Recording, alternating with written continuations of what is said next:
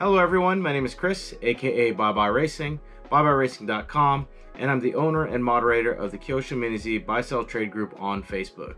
Welcome back to another episode of Mini-Z for Beginners. In this episode, we're going to talk about chassis configurations.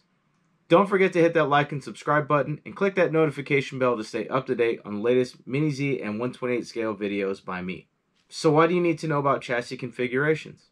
Chassis configurations are important to you because you need to know what configuration is needed for the array of bodies out there available from Kyosho and other manufacturers. We're going to talk about three factors that need to be considered: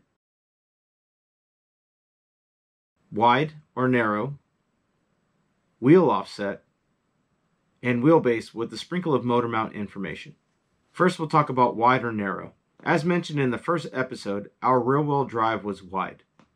The wide designation comes from the width of the front track measured from driver side to passenger side. The chassis can be configured in only two track widths, wide and narrow. In this example, I have one chassis that has a narrow setup with 0 offset wheels. The other chassis is a wide setup with the same 0 offset wheels. You can see by the measurement that the narrow is 48 millimeters across, and the wide is 53 millimeters across. There is a 5 millimeter difference. Using our McLaren body as an example, we know the McLaren uses a wide MM configuration and 0 offset wheels front and back. With the chassis mounted, the wheels sit flush. In contrast, our Mazda Miata calls for a narrow configuration and the same 0 offset wheels front and back. With the chassis mounted, the wheels sit flush. Now let's swap the chassis. When we use the McLaren, the narrow configuration sits inset to the body. When we use the Miata, the wide configuration is too wide. Using the incorrect track width may adversely affect the steering angle and suspension throw. Second topic is wheel offset. Wheel offset is a difference measured between the inside of the wheel's rim and inside of the wheel's hub. This unit of measurement is in millimeters. In this example, we have a 0 offset wheel. You can see the difference between the inside of the wheel's rim and inside of the wheel's hub is 0 millimeters. In this picture, we have wheels side by side from 0 offset to plus 2.5 offset. The plus sign signifies that we are adding width to the overall track. Each Kyosho Mini-Z body comes with the correct offset wheels to its designated chassis configuration for the body. Aftermarket wheels may be found in 0.5 millimeter increments down to minus 1 millimeter and up to plus 3 millimeter. Our third and final topic is wheelbase with the sprinkle of motor mounts, as I mentioned. Wheelbase is a measurement in millimeters from the fixed center of the front hub to the adjustable center of the rear hub. As we choose which body to run, we have to consider its wheelbase in order to determine which parts we need to match the wheelbase. Achieving the correct wheelbase requires us to adjust the rear axle forward or back.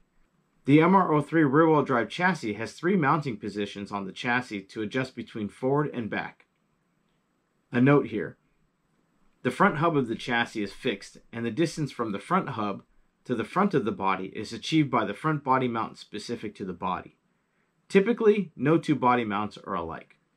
As you can see, we have 3 chassis ranging from 90 millimeter to 102 millimeter. We're going to compare the 90 millimeter to the 98 millimeter. With the bodies off, you see that each chassis has a different motor mount. And as we flip them over, you can see that each has a suspension plate that is either a different overall length or in a different position. The 90 millimeter configuration here uses the RM motor mount and RM T-plate mounted at the middle position on the chassis in order to achieve the 90 millimeter wheelbase. The 98 millimeter configuration here uses the MM motor mount and MM T-plate mounted at the shortest position on the chassis in order to achieve the 98 millimeter wheelbase. However, the MM motor mount has a motor sitting in between the rear axle and chassis, allowing us to achieve longer wheelbases. Now onto the topic of motor mounts. The RM designation puts the motor rear mounted to the axle, thus allowing us to achieve shorter wheelbases in 4 millimeter increments from 86 mm to 94 mm.